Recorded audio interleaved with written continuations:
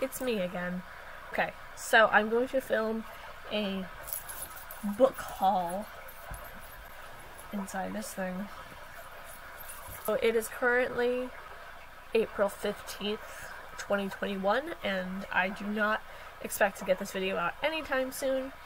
I still have to work on how to edit videos and learn software and buy a like, it's a whole thing.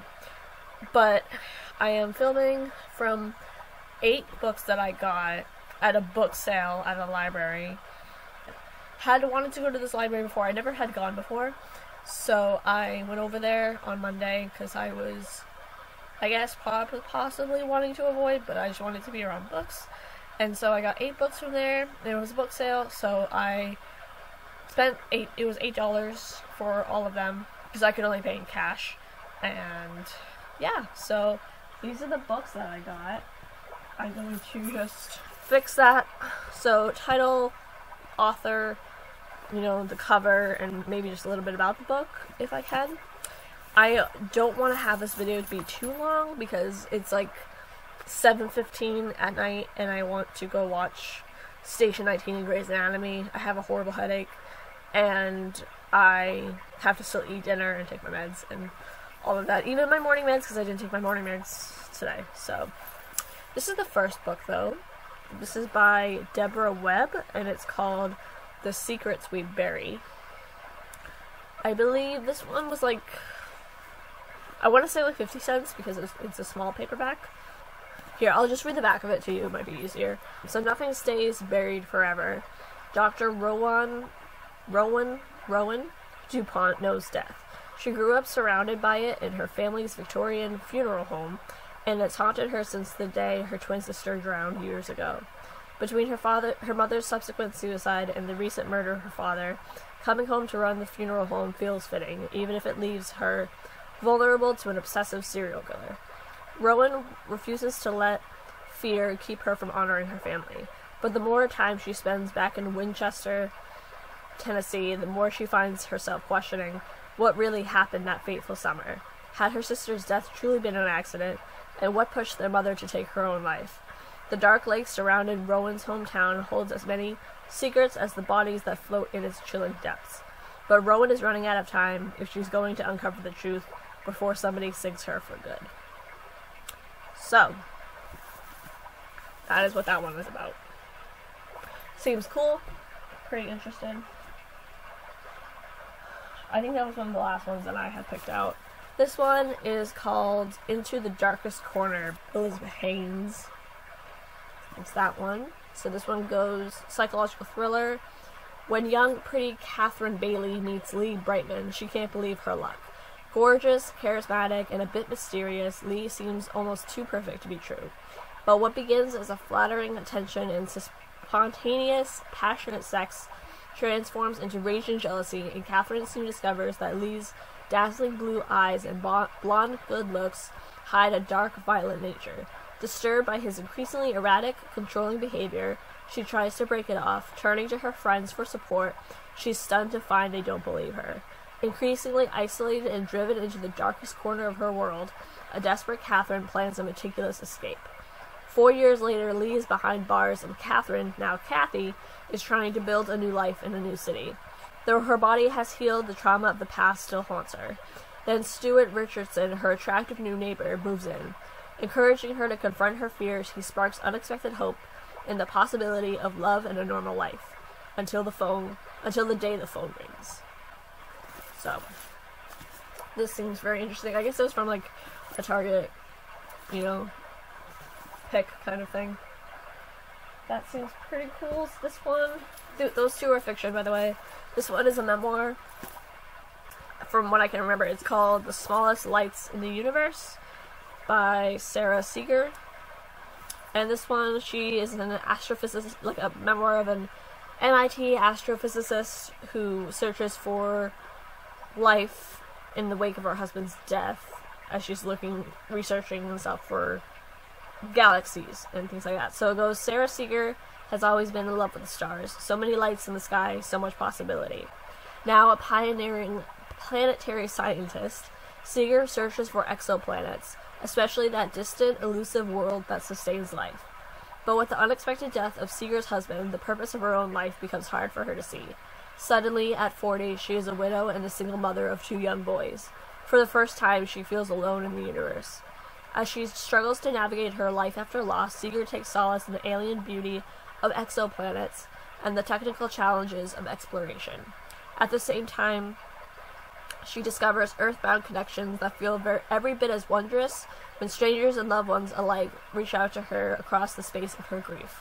Among them are the Widows of Concord, a group of women offering advice on everything from home maintenance to dating, and her beloved sons Max and Alex. Most unexpected of all, there is another kind of 1 in a billion match, but in the stars, not in the stars, but here at home. So, this seems interesting, so I wanted to check that out. This one is called Dear Nobody, The True Diary of Mary Rose. It looks like that. Call me a freak. I'm sick of it. It makes me want dangerous, bad things. Drugs, hard drugs, and people who are bad for me. But I don't care, because I'm so lonely, and no matter what their intentions are, at least they're talking to me. They say that high school is supposed to be the best time of your life. I've never heard that. I've heard college is supposed to be the best time of your life, but what if that's just not true? More than anything, Mary Rose wants to fit in, to be loved, and she'll do whatever it takes to make that happen, even if it costs her her life. Told through the raw and unflinching diary entries of a real teen, Mary Rose struggles with addiction, bullying, and a deadly secret. So yeah. That's kind of cool.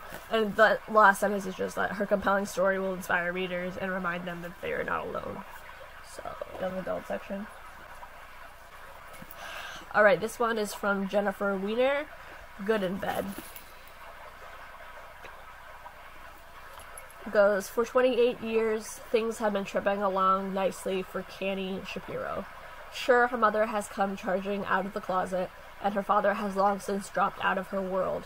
But she loves her friends, her rat terrier Nifkin, and her job as pop culture reporter for the Philadelphia Examiner.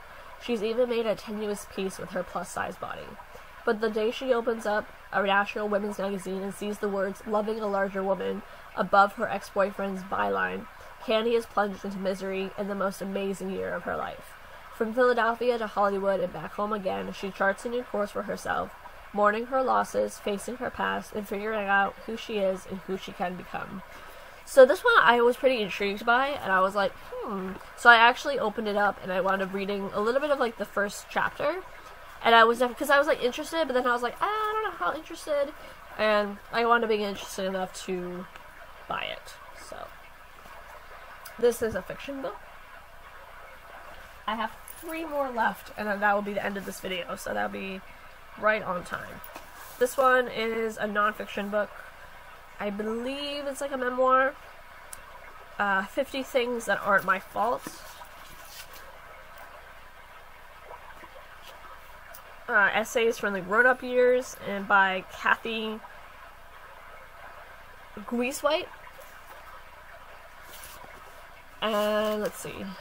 She wrote a book called Kathy before, and now she returns with her signature wit and warmth in this debut essay collection about another time of big transition, when everything starts changing and disappearing without permission. Aging parents, aging children, aging self stuck in the middle. Introducing her parents to TiVo, and finding purpose post-retirement, helping parents downsize.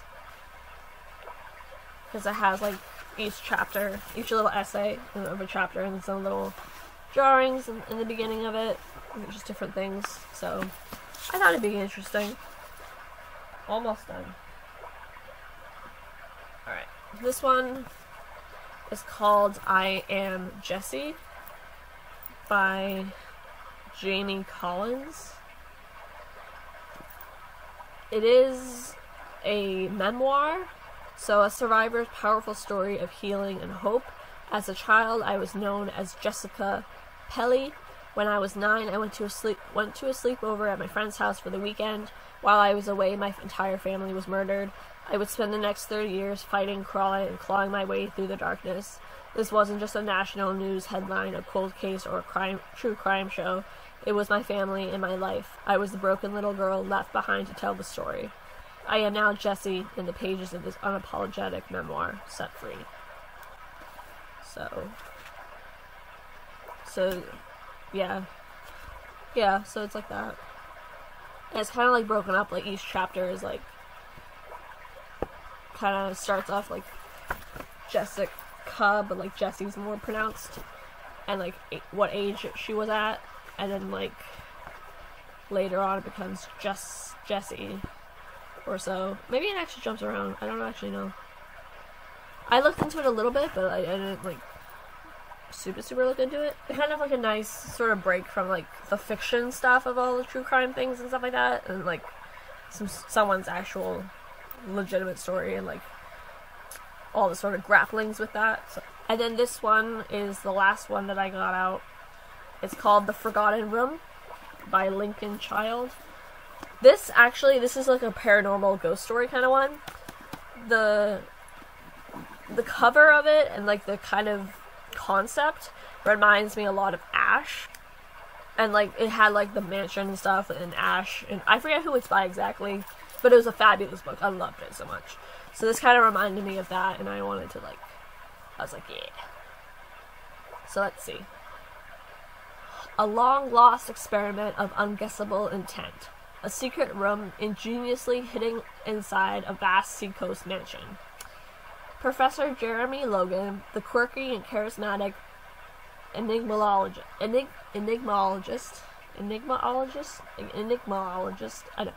I obviously can't say that word, who specializes in solving problems of the strange or seemingly supernatural variety, receives an urgent summons from the director of Lux, one of the oldest and most respected think tanks in America.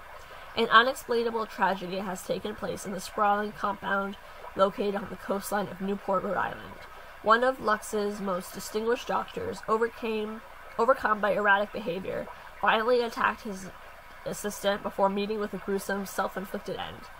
Deeply shaken by the incident, the bizarre evidence left behind from the doctor's final project, as well as recent troubling behavior among several of the think tank's other scientists, Lux fears there is something more sinister occurring within its walls, and looks to Jeremy Logan to investigate. Logan quickly makes a surprising discovery. In a long dormant wing of the estate, he uncovers an ingeniously hidden secret room, unknown and untouched for decades. The room is essentially a time capsule, filled with eerie machinery and obscure references to a top-secret experiment known as Project S. As Logan attempts to unravel its meaning, he begins to discern what transpired in that room, and why the frightening project was suddenly abandoned and sealed off many years before. As his work draws him ever deeper into harm's way, Logan soon unleashes a series of catastrophic events upon the rest of Lux and himself. So, interesting. Like, I don't really remember all the specifics for Ash, and I don't know, I feel like I did a book review on it, but I don't know necessarily if I did. But it definitely had, like, the same kind of, like, paranormal and, like... this sounds more like it's paranormal, but it's also, like, human experimentation kind of thing. And, I mean, I guess Ash kind of was like that, too. I know Lewis was, like, a experiment upon, young adult who had, like, translucent skin, like, you could see all his veins and his organs and stuff like that. And then there was the killings that were happening from the paranormal stuff, and then there was Eugenia, who was a character, like the love interest and stuff, and they had to escape the mansion because it was all this paranormal shit was happening. It was a really good book. It was a really good book. I loved it so much, but I don't remember who it's by. I'll have to find out. But anywho, I'm gonna put these books back one by one. But those are the books that I have bought that eventually I will read one day. I will also share with you the books I'm currently reading out from my local library network, and I hope to finish soon so that I can actually get unblocked from the local library network so I can eventually take out more books. Right now I have the Minutemen library. I have to work on those books soon because they're going to be getting fines for it, and I've had them for like 2 years, so definitely time to actually do that. So yeah, I should actually get onto those books really soon, because I just got the email about it today that those are going to start May 17th. I'm going to start getting fines. And I hope that you enjoyed the video. And, oh, the books I'm currently reading, by the way. Yes, yes.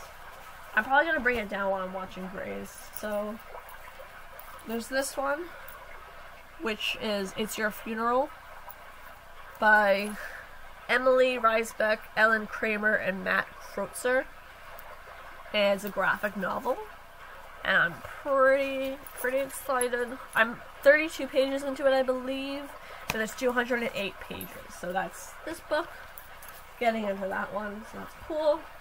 And then I have this novel by Elizabeth Adler called One of Those Malibu Nights. So this is the novel that I'm going to try to get into. This one, I believe, is like, yeah, 390 pages, so I want to get this done. I actually was going to start a book called Touch by Claire North, I believe, and it's like 400 pages, so I was like, I'd rather just get unblocked sooner rather than later. So these two books are the last ones I have from my local library that I'm hoping to get done within the next couple of weeks, to like read them, write the review, actually publish the review at some point, because I have a couple of that I've handwritten and like have typed, but I haven't like actually finished. So that'll be my plan, because it's going to take about a week before it actually gets cleared out of the whole quarantine system kind of thing. So I have to work on that. And I haven't read today. I should really try to read, and I'm also in the middle of Iron Man 2, so I have to finish watching that. But so much more to say. I could totally do a whole life update and talk for like an hour, I swear. But for now, that's where I'm going to leave this video.